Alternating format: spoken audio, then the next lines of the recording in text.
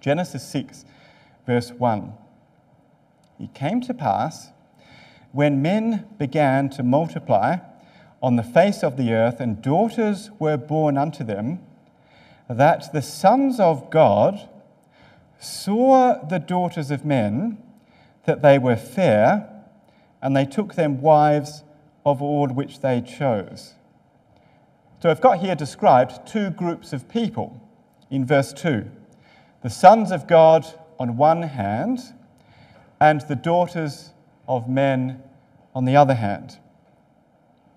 So in verse 2, who or what are the sons of men?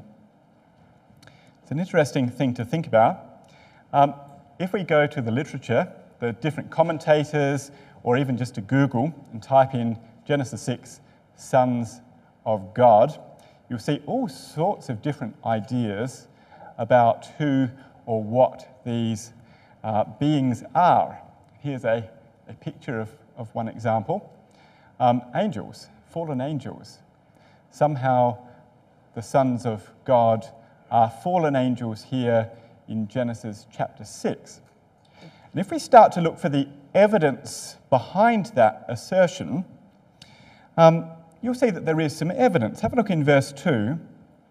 If your Bible has a margin with a cross-reference, next to verse 2, where it says, the sons of God, you might read Job 1, verse 6, and Job 2, verse 1. Does anyone see that in their Bibles? Yes? Some of you do. Some of you might not have margins. Okay, so let's turn to those quotes and see what the evidence really says. Keep a marker in Genesis chapter 6. Let's come to Job chapter 1 and see what's recorded.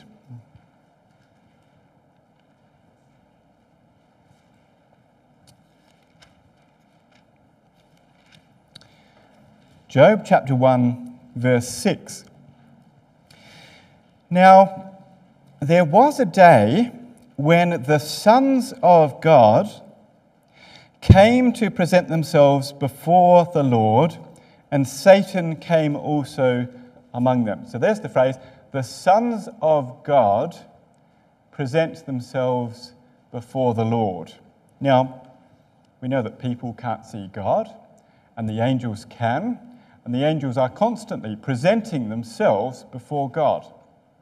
So that's a reasonable conclusion to draw. Now, let's come to Job chapter 2, verse 1, and we can see that again, this phrase is used. Job 2, verse 1. Again, there was a day when the sons of God came to present themselves before the Lord, and Satan came also among them to present himself before the Lord. So it's the very same picture, isn't it? We've got God, and we've got the sons of God presenting themselves before him. Perhaps they are angels. Now, there's another quote up there, Job 38. If you'll turn to this one. And I think this quote very clearly shows that this phrase, the sons of God, can refer to angels. It's really just hinted at it in Job 1 and 2, but this quote in Job 38 is quite clear. Job 38 is God speaking to Job about the creation. And he's describing these wonderful things that happen, and he's saying to Job, you weren't actually there when this happened. Have a look in verse 7. When the morning stars sang together, and all the sons of God shouted for joy, were you there, Job? And the answer is no, he wasn't, because no one was there when the world was created by God. No one except the angels. So Job 38, verse 7, is this phrase, the sons of God, and it refers to the angels. So what we've seen so far is 3 passages in the Bible where this phrase, the sons of God, can refer to angels. If we look up the Hebrew phrase for the sons of God, they are the only examples in Scripture. So I've looked at all of them. So that's an interesting set of examples. Now, let's come back to Genesis chapter 6. And let's think for a moment about this passage, but let's also think about the method we should be using to interpret any passage of Scripture when we might want to know what it means. So if we look at chapter 6, verse 2, we've found this phrase, the sons of God. We don't quite know what it means. We've gone to the margin. There's 2 examples there. There's actually 3 examples where the phrase is used. And we've looked up 3 different examples of where the phrase has been used. That's an important thing to do. But it's not the only thing we should be doing. Cross-references are good, but it's very important to look at all the examples in Scripture before we draw a conclusion. So far we've looked at 3 examples, all in the book of Job. So what about outside the book of Job? In the Old Testament, there are no other examples. If we come to the New Testament, there's a whole series of other examples of this phrase. Let's come to Luke chapter 3. This is an important passage. Luke chapter 3.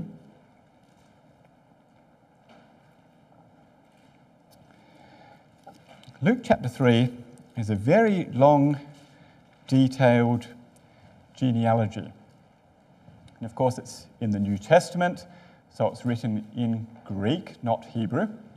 But if we look at Genesis chapter 6 in a Greek translation, we'll see some common phrases and words that we find here in Luke chapter 3. The genealogy starts in verse 23, and this is what it says. Jesus himself began to be about 30 years of age, being, as was supposed, the son of Joseph, which was the son of Heli, which was the son of Mathat, and so on and so forth, right down to verse 38, which was the son of Enos, which was the son of Seth, which was the son of Adam, which was the son of God. So now we've got another son of God. And Adam is definitely not an angel. He's a man. So this same phrase can also be used to describe people. There's one counter example. Now, let's quickly look up a series of other examples, and then we'll come back to Genesis chapter 6, and we'll try and tie this all together. Let's come firstly to 1 John chapter 3.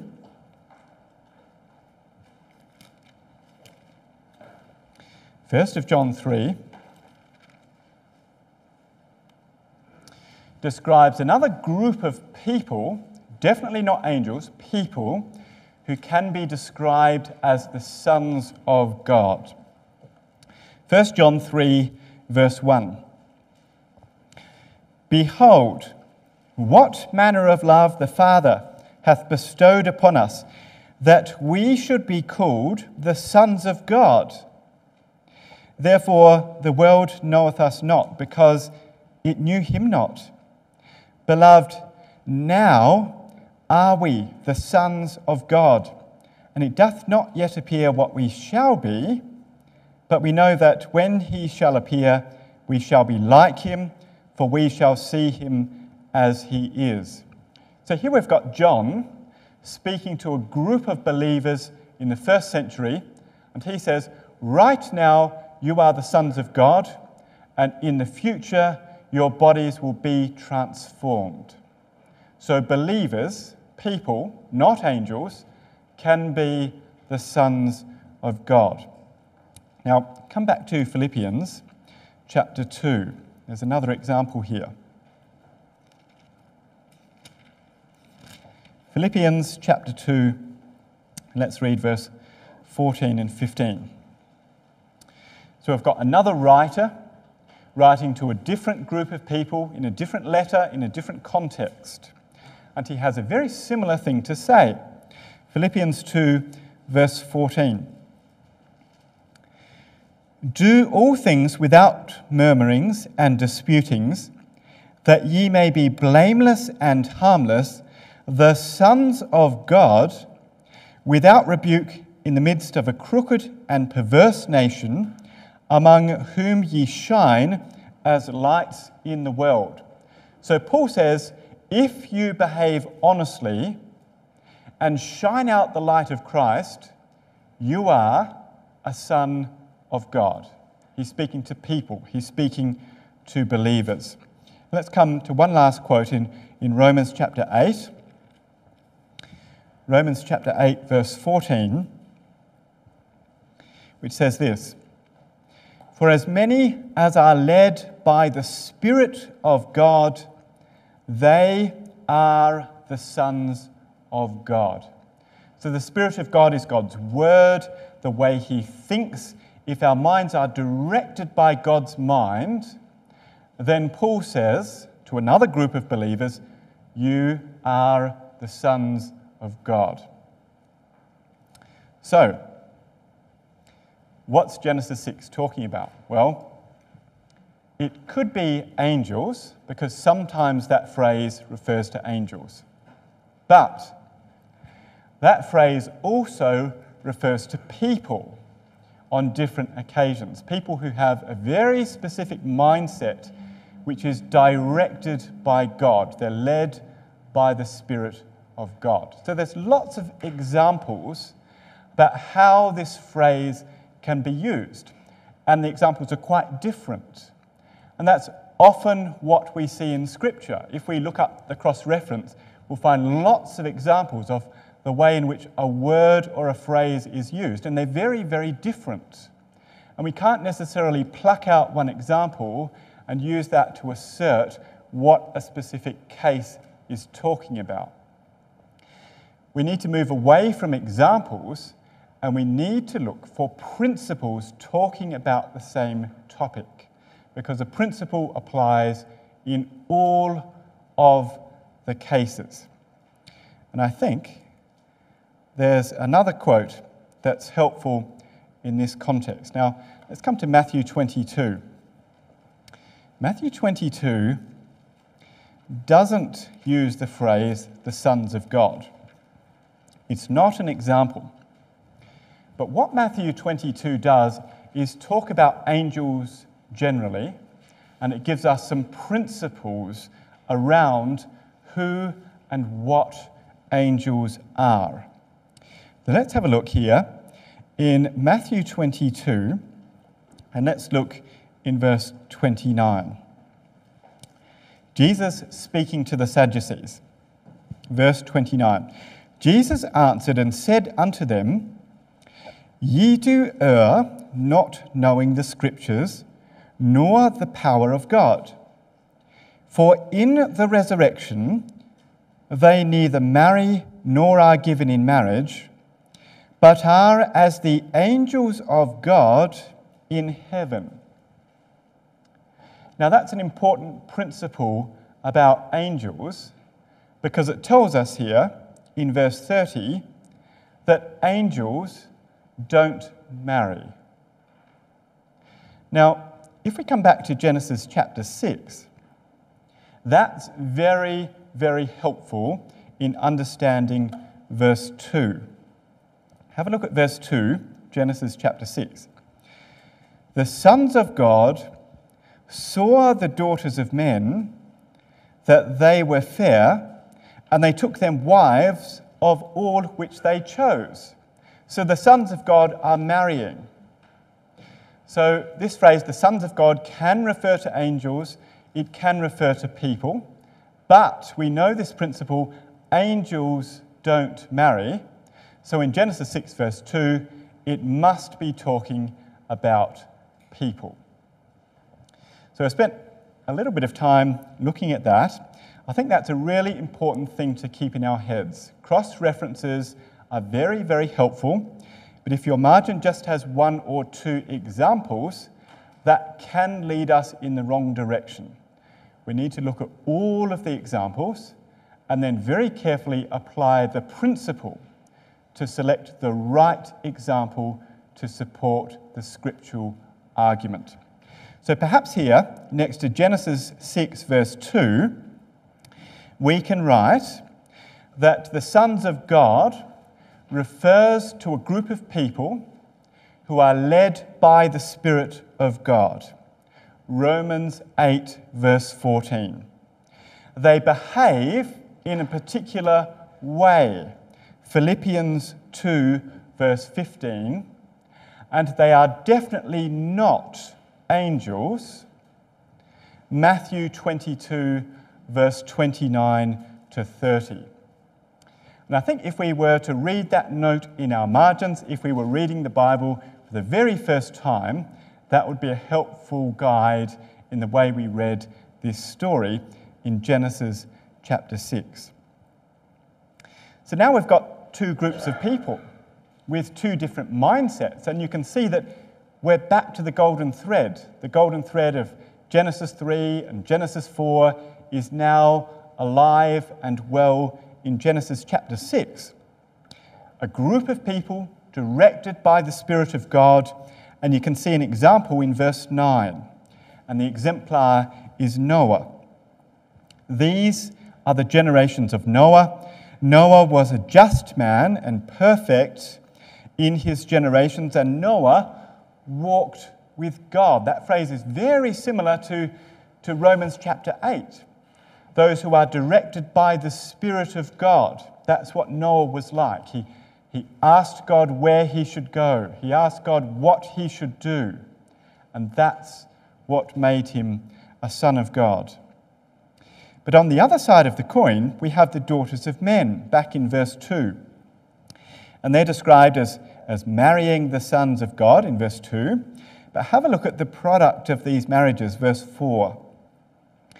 There were giants in the earth in those days, and also after that, when the sons of God came in unto the daughters of men, and they bare children to them, the same became mighty men, which were of old men of renown.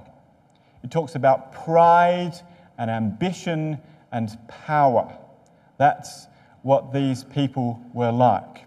You can think about Cain, a man of pride and ambition and power, just like these people here in verse 4. If we come down to verse 11, there's more description of these people. The earth also was corrupt before God, and the earth was filled with violence. Corruption and violence characterized these people. Now, that is repeated a couple of times in this chapter, but let's just for a moment turn to Matthew 24, because we can read some more about what these people were like. It's more than just corruption and violence. Matthew 24. Let's have a look in verse 37. Matthew 24, verse 37. As the days of Noah were, so shall also the coming of the Son of Man be. For as in the days that were before the flood, they were eating and drinking, marrying and giving in marriage until the day that Noah entered into the ark, and knew not until the flood came and took them all away. So shall also the coming of the Son of Man be. So there in verse 39, we can read that these people are completely ignorant of God's plan. They did not know the flood was coming. They did not know there was an ark to save them. They just didn't know at all. They don't know about God. And as a consequence, verse 38 describes them. It's a completely materialistic life. Eating, drinking, marrying, giving in marriage, corruption, violence, pride, all the other things that we've seen. So I think you'd agree, this is a very accurate description of the seed of the serpent now seen in a whole